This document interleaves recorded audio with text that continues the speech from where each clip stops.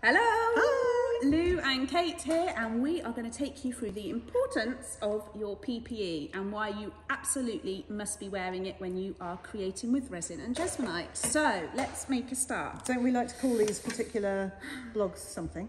We call them Lou's Lab. Oh yeah, well, let's start again. Hello, welcome to Lou's Lab. That's better. Okay, so mask. Let's start with the mask and the importance of wearing this, especially with jesmonite. It's very powdery. You're likely to get lots of powder splashing up at you when you're mixing and making. You don't want to be breathing that in. We don't want to breathe anything dusty in. So a nice lightweight mask whilst you're making, measuring and mixing is really important. And we sell these on our website. Yeah. Just for use with jesmonite. Nice. Easy to put on. Easy to put on. Fabulous, thank you. Next up are our compostable gloves. So these are environmentally friendly, first off. Not essential to be wearing them when you're working with jesmonite, but if you, well, I like to have my nails done. And I like these gloves just to protect my fresh manicure, but also just to protect your skin. It's easier just to keep you nice and clean. So These are specifically for working with jesmonite. They're not suitable for working with resin. They're one size fits all, so they look quite big, but they're really easy to use. You can use them over and over again. Yeah, absolutely. Just pull them off and use them again. I do that. And jesmonite's completely non-toxic, so there's no worries about getting it on your hands or skin. Okay, great. Back to Lou's Lab. Goggles, so important. You're measuring and you're mixing, especially larger quantities. Sometimes we de-stress with a mix, perhaps not supposed to, but we do. If you're gonna risk getting anything into your eyes, goggles all the time, but also essential for sanding. Any sanding that you're doing, you need to be protecting your eyes always. Yeah, any large pours of resin, if you're making river tables, anything like that, you always have to wear goggles. Nice, love. They don't look the best, but you know, hey ho. They look nice. Okay, nitrile gloves. Why about nitrile gloves? So we're going to move on to resin now. You must wear nitrile gloves when you're working with resin. Vinyl gloves will perish with resin, so you do need to wear the nitrile ones. If you can use them over and over again, when you'll get more use out of them, but also we're being mindful of waste.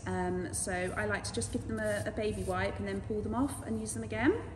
Different sizes? Yep, 4 different sizes, small all the way up to extra large. These are Andrea's gloves, so they're a bit small, but there we go.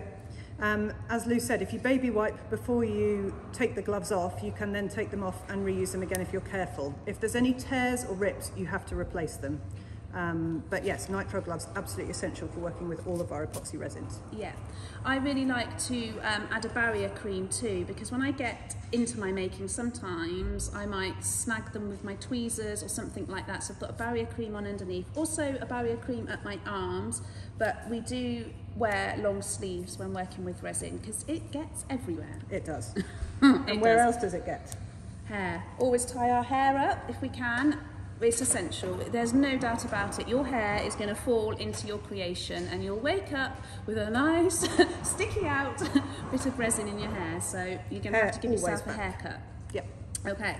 Next, my favourite, the essential respirator. You must be wearing a respirator if you are sanding back your resin. Anywhere that you're creating dust, you need to protect your lungs. If you are unsure or you have a health condition, wear a respirator. It's not going to hurt you. Get into the habit of wearing a respirator. It's not essential when you're working with resonate resins that you are pouring and mixing, but if you are going to extremely change the properties of the resin with loads of heat, maybe you're taking a Bunsen torch to it, maybe you're adding other products, alcohol, inks, and it becomes a bit fumey, wear a respirator. Why would you not? Because it looks absolutely blooming beautiful. Just make sure that you don't have to talk to anyone at the same time. Did you get that? Just make sure you don't have to talk to anybody at the same time. Really important piece of kit. You'll find all the details on our website about the respirators and how much life you'll get out of them. They are essential. Anything else? I think that's it really. It's just be careful, be sensible, be safe. We provide all of the bits and pieces that you need to keep you safe with the PPE on our website. And any questions at all, just contact us on social media or get in touch on email or pick up the phone. We're always here. Yeah, or give us a comment on this video. See you later. Bye.